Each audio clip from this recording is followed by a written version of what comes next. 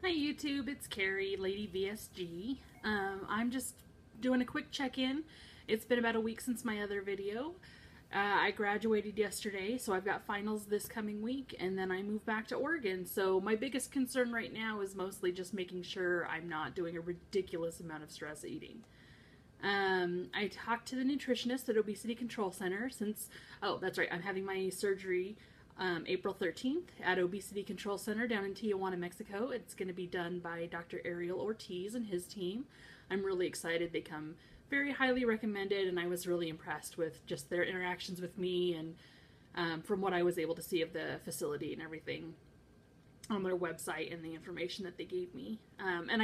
A friend of mine did go down there, and she loved them and speaks very highly of them, so I'm very confident in my choice. So it is going to be a medical tourism, kind of thing down to Mexico, and I will be self-paying since my insurance doesn't cover bariatric surgery. So anyway, so I was talking to the nutritionist. When I booked the surgery, I weighed 301 pounds, so they want me to lose 30 pounds before the surgery. So I just wanted to know if they had any diets that they recommend or that they've had their patients, have more success with than other ones, that kind of thing. And she said basically what they have found works really well is essentially an Atkins diet. So really high protein, really restricted on the carbohydrates. So that's kind of what I'm shooting for. It's been a little difficult lately just because, I've been in nursing school. I am not working while I'm in school, so money's really tight, and I'm sure, as many of you know, the prepackaged dinners that are like all carbohydrate and filler, I guess. But those are really inexpensive. And so when you're a student and you're on a really tight budget, like I can get 10 packs of ramen for $1, and that'll last me a lot longer than $1's worth of ground beef, that kind of thing. So, but I'll be moving, in a week, and then taking the NCLEX and hopefully getting my license and getting a job, and then I'll be able to eat better because I can afford better food.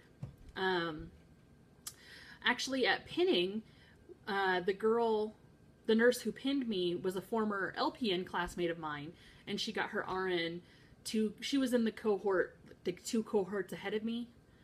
So she's been an RN for 6 to 8 months or so. But she just had gastric sleeve too about a month ago, and so she's up to mushy foods and, back to regular food kind of a thing. But she, I just totally lost my train of thought. I apologize.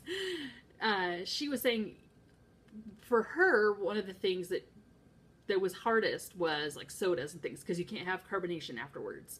So she did her best to give up soda and coffee and things like that prior to the surgery, just so that she was out of the habit of drinking it, and that way when she was post-op she wouldn't be craving it, ideally.